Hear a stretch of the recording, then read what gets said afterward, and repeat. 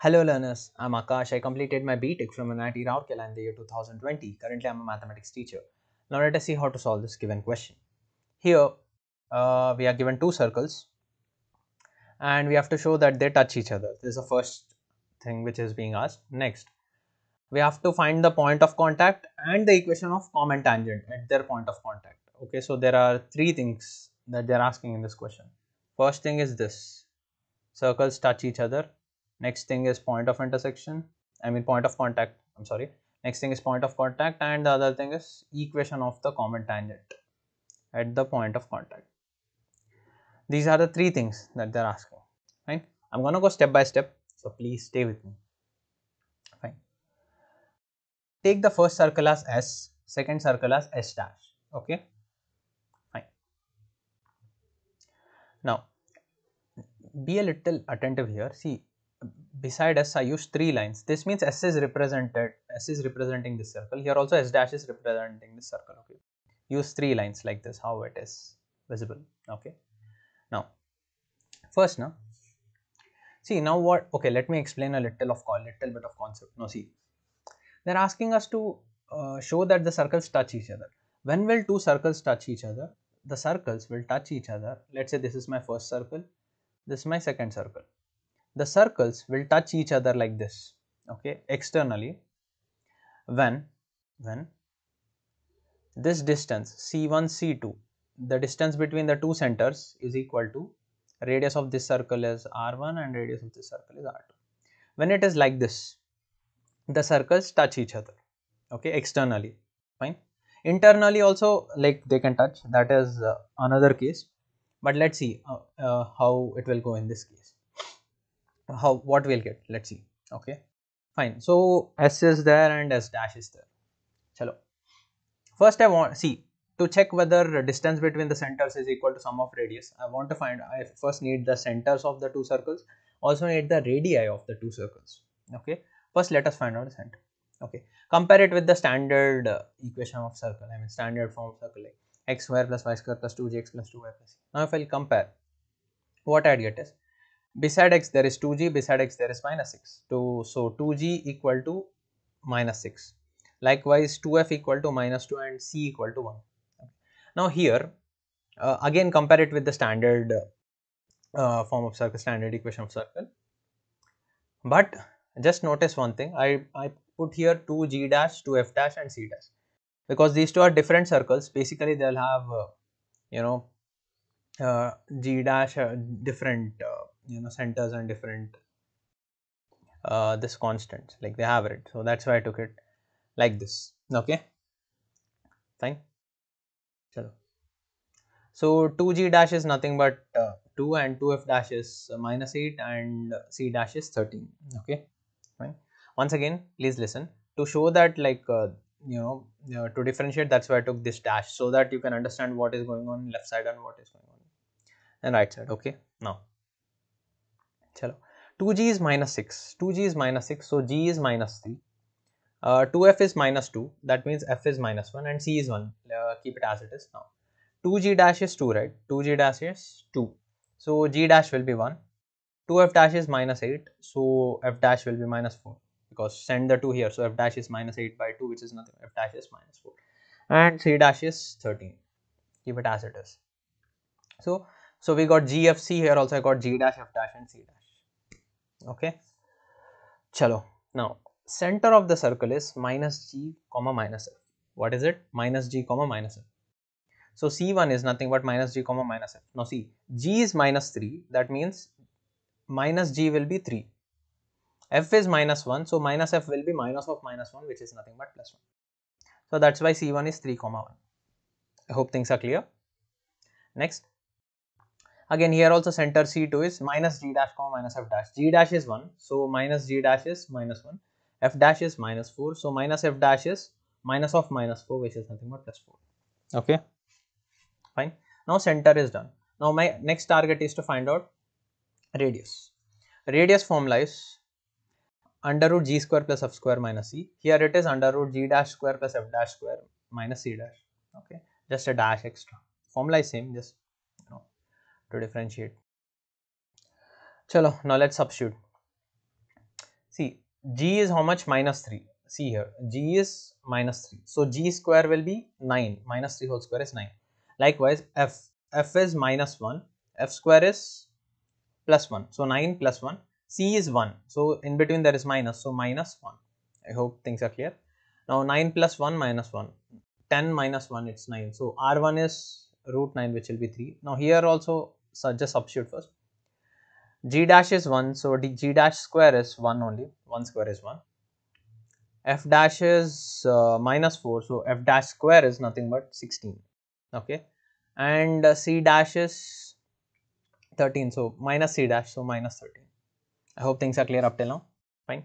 So, now as I mentioned, this is root 9, which is 3. 1 and this goes. 1 plus 16 is 17. 17 minus 13 is 4. So, root R2 is root 4, which is nothing but 2. I hope things are clear up till now. Now, see, let's come back to the concept which I was telling, which I was like trying to tell you.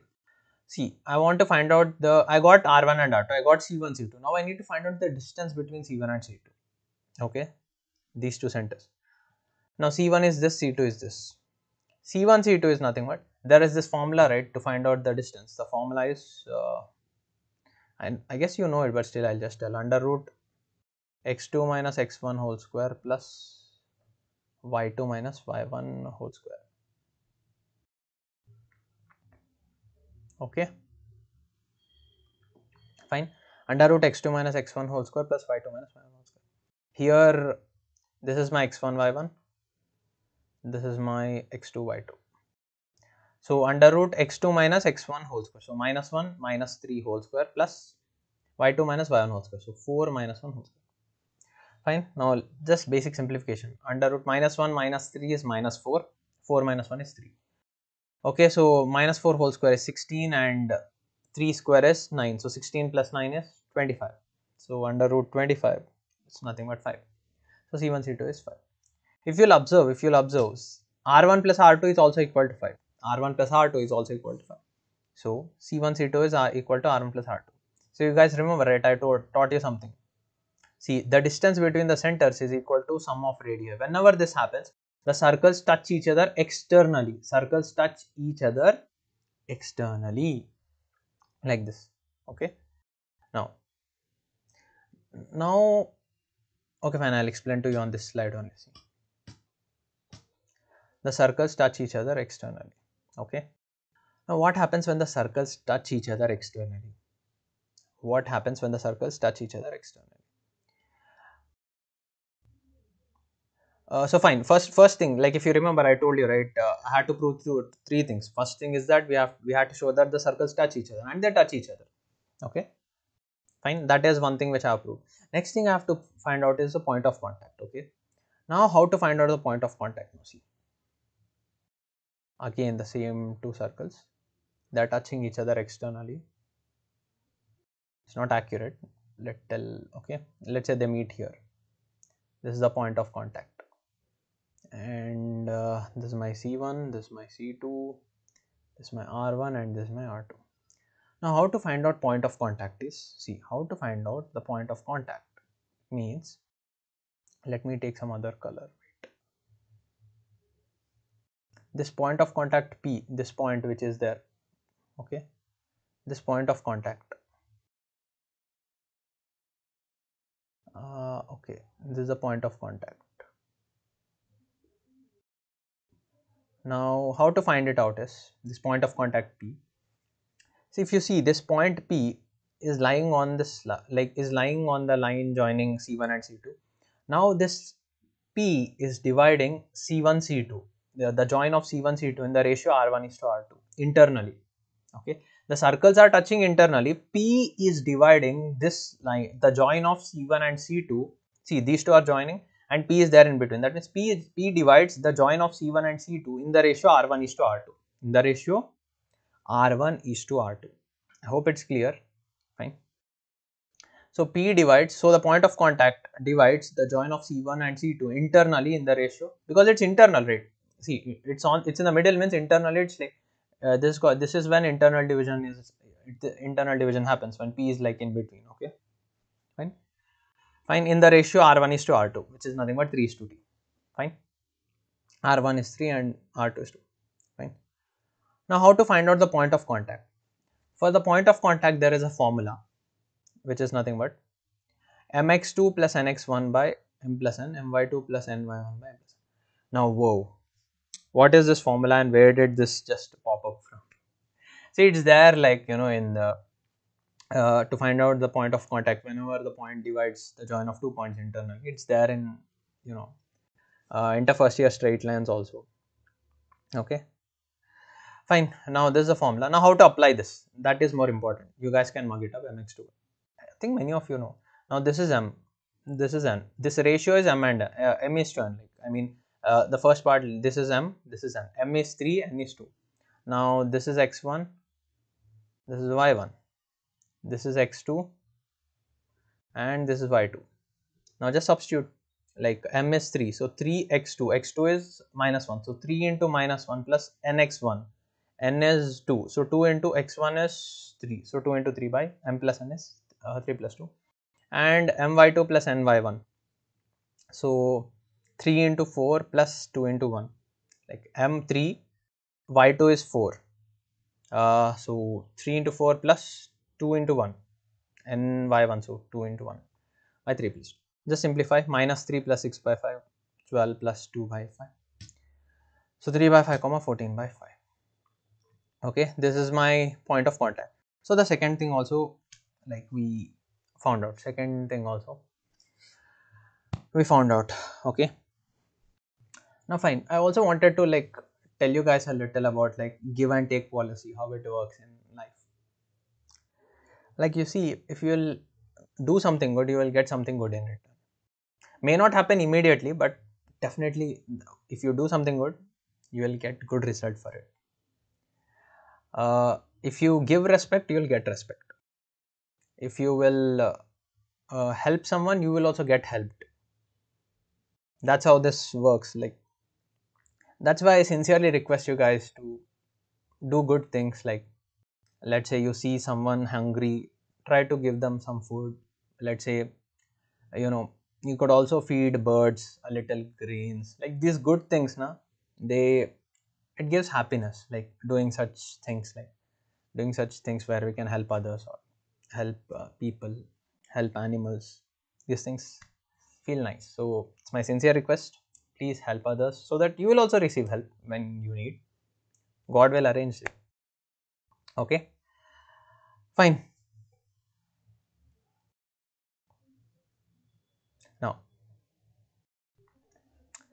next, the third thing which we had to find out was the point of contact. I mean the common tangent, equation of the common tangent. The equation of common tangent to the circles s equal to 0 and s dash equal to 0 is given by s minus s dash equal to 0.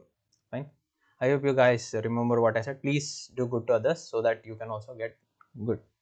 Okay, get something good.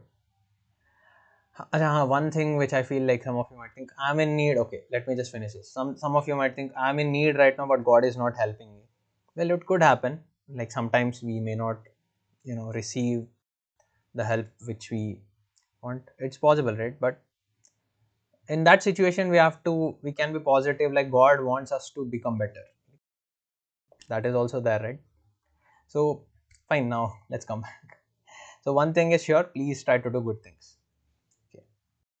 Now next, this is the formula. This is the formula. Like you can remember, like s minus s dash equal to 0. Okay, s is this first circle equation. S dash is second circle. Okay, s is first circle and s dash is second circle. Only one time equal to 0 comes. Okay, here remember that, like s minus s dash. If you guys remember, this is the first circle, second circle. Now just basic simplification and we are done. So minus x square minus y square minus 2x minus of minus 8y plus 8y and minus 13. Now x square, see, x square minus x square, y square minus y square, they will go, and minus 6x and minus 2x. What is minus 6x minus 2x? It is minus 8x and minus 2y plus 8y. So basically it is 8y minus 2y, so it is 6y. Okay, So here I get minus 8x and plus 6y, and 1 minus 13, it is minus 12. 1 minus 13 is minus 12. So fine, minus 8x plus 6y minus 12.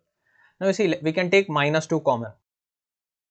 If I'll do that, so minus 2 I took common, so here I am left out with 4x, and here minus 3y, because I took minus 2 common, because 2, when 2 is taken common, like, it will become 3y, but minus is also taken common, so plus will become minus, like this, and this minus became plus. Okay, minus 2 is taken, so I got plus 6. Now send this minus 2 here, so 4x minus 3y plus 6 equal to 0 by minus 2, so just 0. 4x minus 3y plus 6 equal to 0. That's it. This was the third thing that they had asked. Okay, fine. So thank you very much for staying with me up till now. I hope I didn't bore you guys. Any doubts regarding this question, you can come in the comments box. I will try my best to help you out there. Okay, and if you like this video, please hit the like button. It would encourage me to make many more of such videos. And if this is your first time coming across to my channel, please just subscribe to it. Okay, not just this question, I've made other questions related to circles, integration, definite integration, differential equations. Please do check them out. You can find some links in the description. You could also check out the playlist section of my channel for some of the links. Okay, fine, and thank you.